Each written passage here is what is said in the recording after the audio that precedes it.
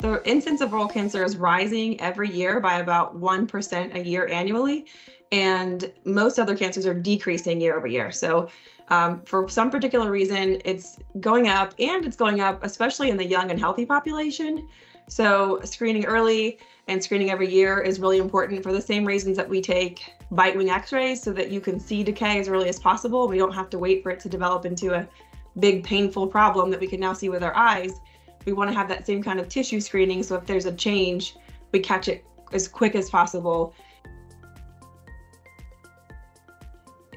Most doctors are not really looking in your mouth unless you complain that something hurts, and even then they're still typically just going to refer you to a dentist and hope that you follow through with that.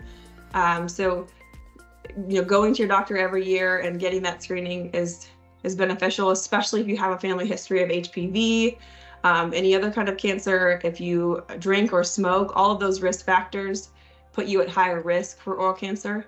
Get them to look at this kind of screening in the same lens that they look at screening for cervical cancer or breast exams. The beauty of this kind of screening is that the light is so foolproof that either doctor or hygienist can use it. You look through the lens, any kind of inflammation or tissue abnormalities are going to present as dark. And if something is a temporary trauma, you simply push on it. You can push out that inflammation. If you can push out the inflammation, it's temporary, no harm, no foul. If it's something that is potentially cancerous, you're not going to be able to push that darkness out. So that initial screening can be done by doctor or hygienist. It takes less than 2 minutes. Integration is easy. As soon as you start looking at it as just as important as doing bite wing x-rays every year to look for decay, when you walk into the room and do your normal little pitch about, here's what we're doing today. We're going to do your bite wing x-rays. We're going to do fluoride, and you're due for your oral cancer screening today.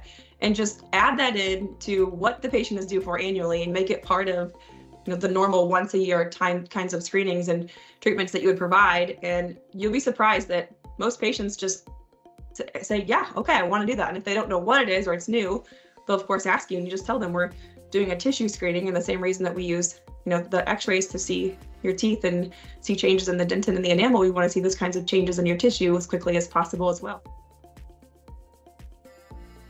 It is a one-time investment, and if you're charging an average of $35 to $75 of screening, the light typically pays for itself within the first couple of weeks. It's a really great added value for the practice because not a lot of people are using it yet, unfortunately. So if you can highlight that you have this kind of adjunctive screening, and you can highlight the connection between HPV and oral cancer, smoking and oral cancer, drinking and oral cancer, and draw in some of those patients that maybe hadn't thought about getting that kind of a screening, it's a good marketing tool and just value proposition for the practice as a whole too. There is an insurance code they can use. It's D0431. They can submit to the insurance. Coverage, just like anything else, really just depends on the policy and the employer and if they've decided to cover that code. But even if it's not covered, for less than $100 relative to what you would pay for other kind of screenings, that's minimal. Again, mammograms, pap smears, prostate exams are in the hundreds of dollars. So you could offer this screening for, $30 to $80 per visit or per year, and still have that revenue, but also make it, much less expensive, relative to the other kinds of cancer screenings that a lot of our patients are getting with their regular doctor. Yes, there's definitely an extra layer of protection for providers to have this kind of light.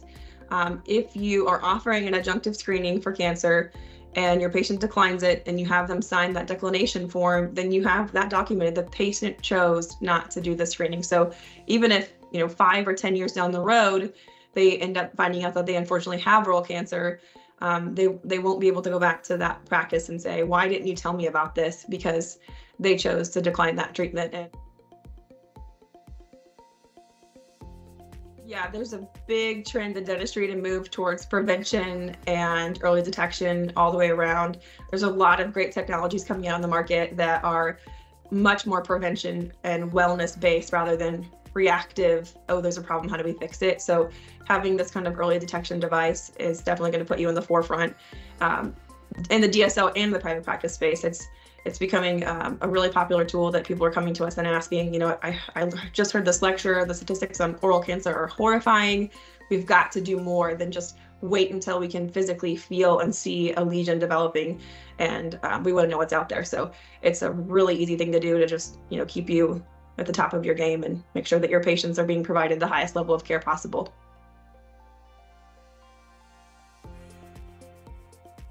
We offer online training, we can do in-person regional trainings, and really it only takes about 20 or 30 minutes for them to understand the light, understand how it works, understand what to say, when to say it, and what to do when you see something. All of that can be done in about 20 minutes, and most patients are receptive to it, and most, you know, clinicians know that their patients are going to be receptive to this kind of, you know, potentially life-saving technology. So, recently, a hygienist shared with me that he had this particular patient that had been told he had an amalgam tattoo. And that just what everyone assumed, you know, those things can stain, no big deal. Well, they got their ViziLite, and the hygienist said the second he turned that light on, looked at that amalgam tattoo through the light, he could just tell it was way too deep to be, you know, a surface level stain.